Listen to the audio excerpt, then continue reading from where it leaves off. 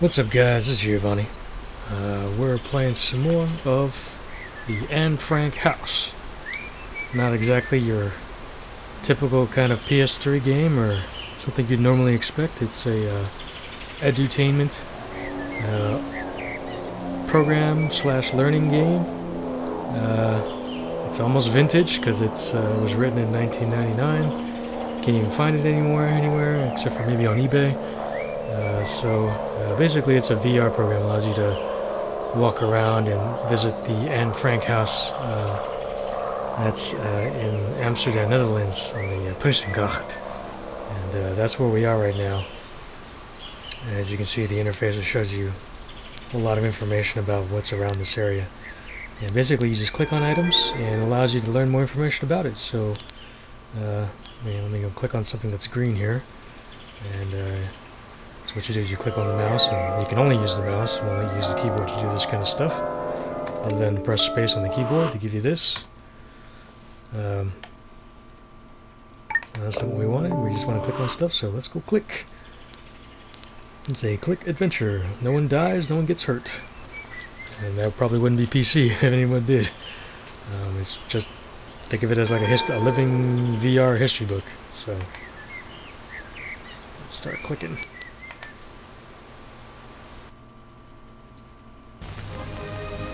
Organized by the Sonderreferat Truppenbetreuung of the Rijkskommissariat, boat tours are held for soldiers in their free time. In June 1944, German soldiers take a scenic boat ride along the canals of Amsterdam. They're wounded veterans from the front in northern France and have come here to convalesce. The tour takes them past West Church Tower. Everything looks perfectly normal, as if nothing unusual were happening. Interesting. Let's try to find some more green things to click on. And you notice there, if you look at the lower right down there, there's actually a checkbox. So this is like the game-like functionality, where sort of like Pokemon, you gotta click it all. And if you do click it and you've been there before, you'll see this checkbox right down there, highlighting that you've actually seen that part, so you don't have to backtrack, or if you think you missed something, you know for sure because it's got that checkbox. So let's try to find some more green things to click on. That's a checkbox. We watched that earlier in the video, first video. I think there's one on the tower here.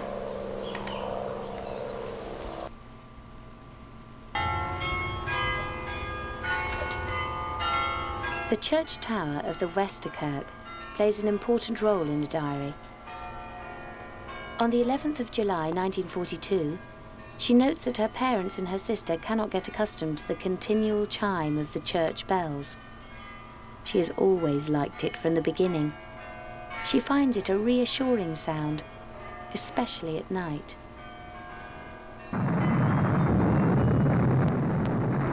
The people in hiding are terrified of the bombing. After all, there's nowhere they can go to escape any fires. They're not the only ones to feel threatened. Everyone is afraid. But the authorities show reassuring films in cinemas. The fire brigade is on the alert. Even in the West Church Tower, this film from 1943 shows a fireman demonstrating putting out a fire with a fire hose. In the background, the secret annex can be seen. Of course, the people in hiding there cannot. If the bells in the tower fail to chime, Anne mentions it in her diary. It's frightening when things deviate from the normal pattern. In August 1943, writes Anne, the bells are removed from the tower. They're to be melted down for war materials. Nobody knows what the time is. Outside, it's terrifyingly quiet. Oh, there you go. Terrifyingly quiet. Okay. So, let's find some more green items.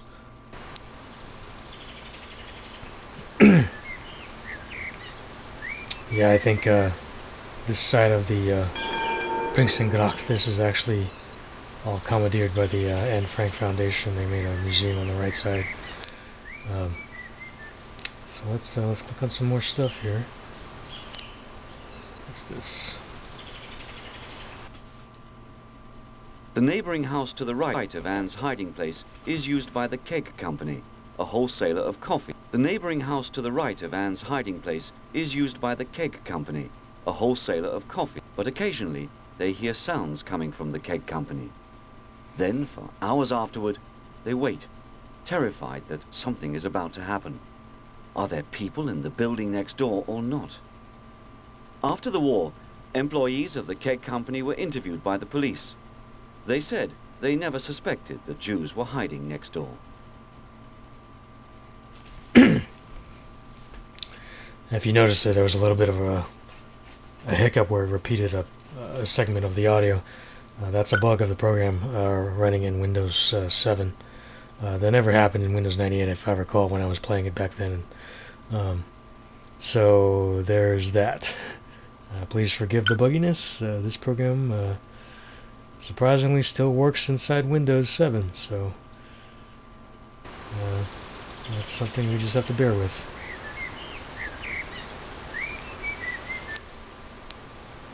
So it's check marked. We've went through that.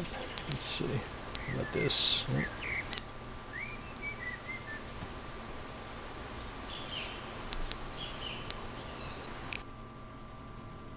These are photographs of the Prinsengracht taken over the years.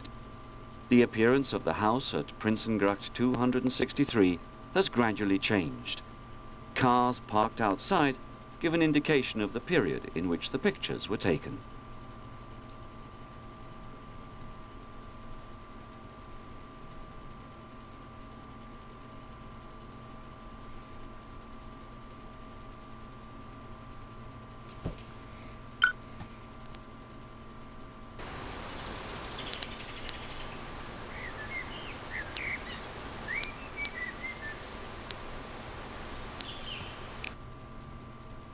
The house now known as the Anne Frank House is more than 350 years old. During the house now known as the Anne Frank House is more than 350 years old. During hallways, stairways and spaces, all behind a simple narrow facade. The house was built in 1635 on one of the new canals that were being dug surrounding the medieval city centre. The 3 new canals served to enlarge the city significantly. They enabled boats to transport trade goods, which had sailed from around the world, directly to the warehouses and businesses. The buildings were built narrow so that as many as possible could be fit along each canal. Even so, they are quite spacious inside because they are extremely deep, about 25 meters in length on average. However, a building that is only 6 meters wide will not allow very much daylight into the depths of the house.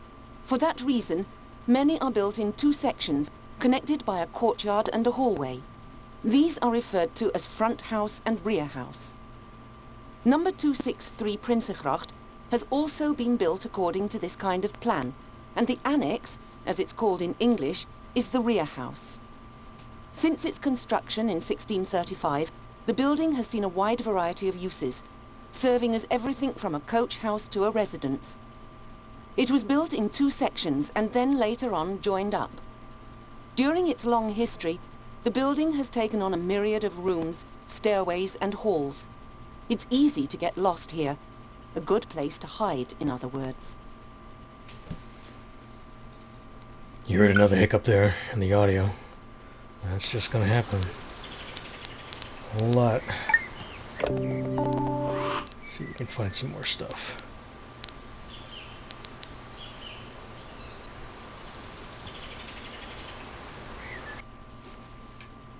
During the war, the Elhoek Furniture Upholstery Shop is located at number 261. During the war, the Elhoek Furniture Upholstery Shop is located at number 261. When the weather was fine, he and his colleagues occasionally ate lunch in the broad roof guttering between both the buildings. They sometimes heard voices coming from the secret annex, but didn't think much about this.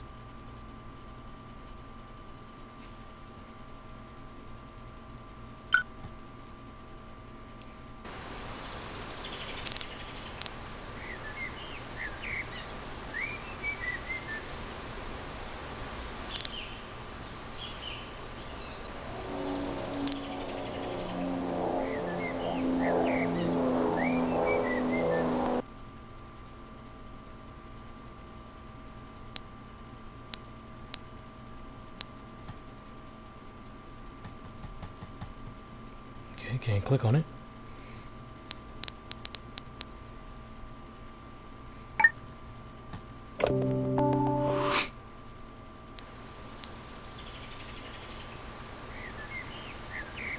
This game's basically whack-a-mole. You gotta find the green, click on it, you can find it.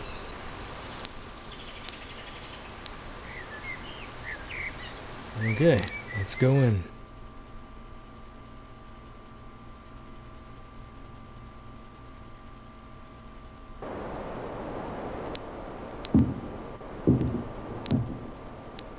Isn't this cool? It's 3D V. It's basically a VR. You move your mouse around and get a good feel of what's actually inside here. And that takes you out. Basically, you can tell if it's actually moving because it says to something something. So to the front warehouse, to the Pixengacht. I guess this is what you'd see if you actually went to the Anne Frank house in Amsterdam.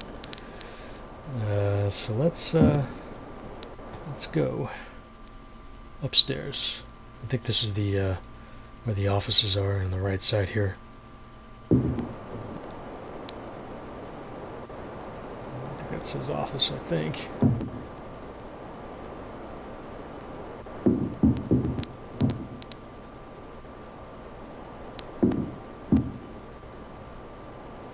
Okay.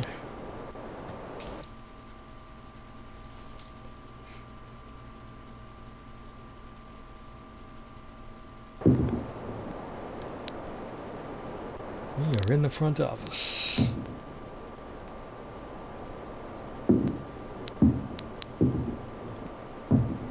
Look at that. Right mouse button? What does that give you? Oh. It's like hitting space. Okay.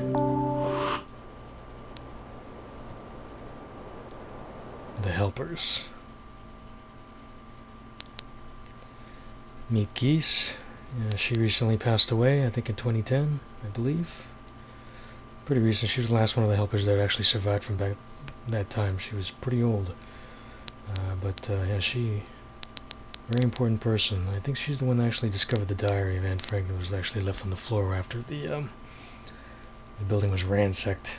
And we have lots of other people who were here. Sorry. Johannes Kleinman. There's Otto Frank the father. Victor Kugler. Bep. Can't pronounce. I'm not even going to try to pronounce her last name.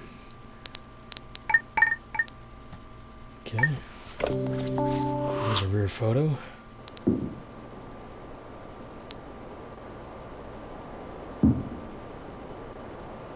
That's some kind of heater.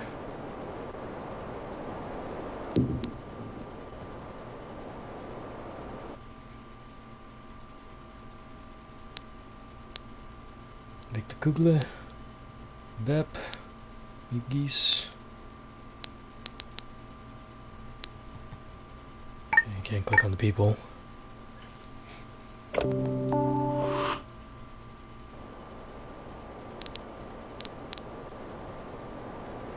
And then Margot. For Miep Gies and Bep Voskuil, the helpers, looking after the families in hiding means for Miep Gies and Bep Voskuil, the helpers, looking after the families in hiding means doing odd jobs. As Anne notes on the 11th of July 1943, it makes both of them feel quite important. Anyone can file correspondence and keep a sales book, but she and her sister are very accurate at the job. And so it goes, and the repeating bug. I hate it when that happens, but nothing I can do about it. Okay, we'll come back after the break. We'll investigate more of this house. If you like what you're seeing, please rate and subscribe to my channel. Comment on this video. Let me know what's going on, what you think.